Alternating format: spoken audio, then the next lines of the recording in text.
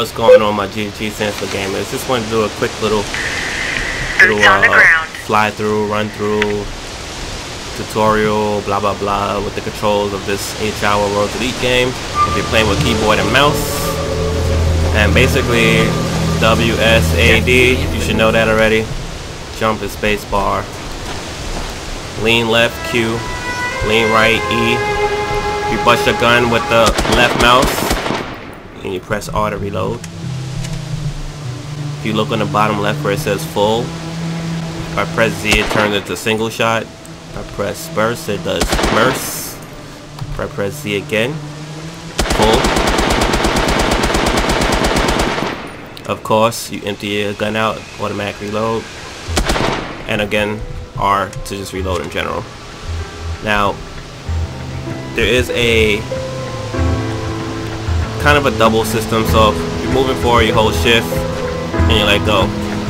If you want to crouch or at least slow walk, crouch, you can press the button C, but it will leave you toggled on, so we usually don't use that. Hold the control button, because when you let it go it lets you go. Now if you want to go prone, X.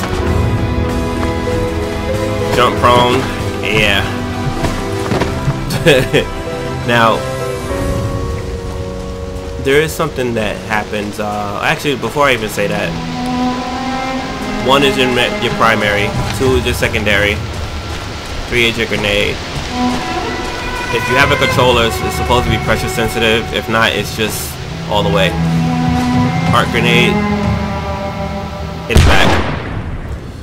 If you see a door or anything that's actionable, it's the letter F.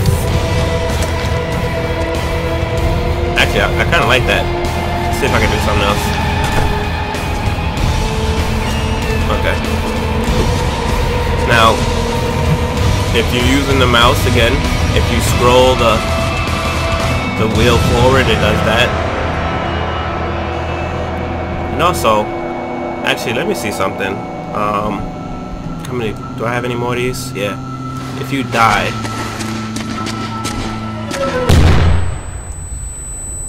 and you press the button I, you can get to this.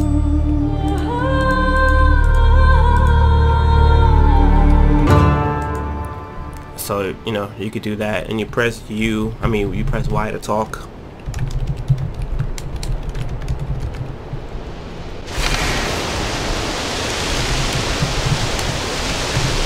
That happens while you're in game too. You can do the same thing. And that's really pretty much it. As you see, it didn't change my gun, I don't know why, but you know, that's pretty much it. If there's anything else control wise that happened, I don't know it, but I know those were the quick basics needed to get you up and running. If you're just curious, you can use a controller, but there are certain things missing or not mapped well to the Xbox 360 controller. And there's workarounds for it. I don't remember how. DS4, maybe X-Patter. They're there. But yeah, hopefully this helps anybody who's just jumping on and looking for a quick manual.